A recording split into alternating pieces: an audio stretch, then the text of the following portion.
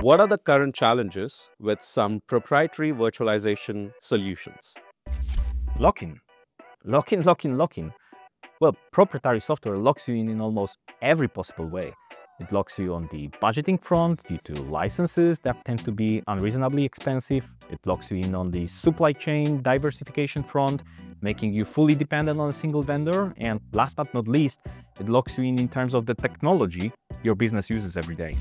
Why might companies choose an open source virtualization alternative? Open source solutions bring flexibility, cost savings, and increased flexibility. Without the restrictions that are usually imposed by vendor lock-in, you get a chance to customize your infrastructure according to your own specific requirements.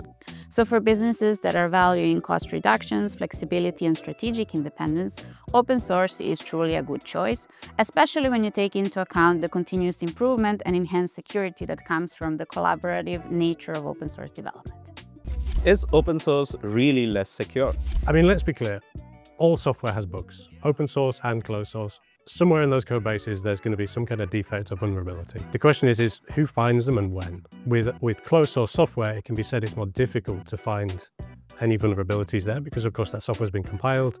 Somebody has to reverse engineer it to find any vulnerability.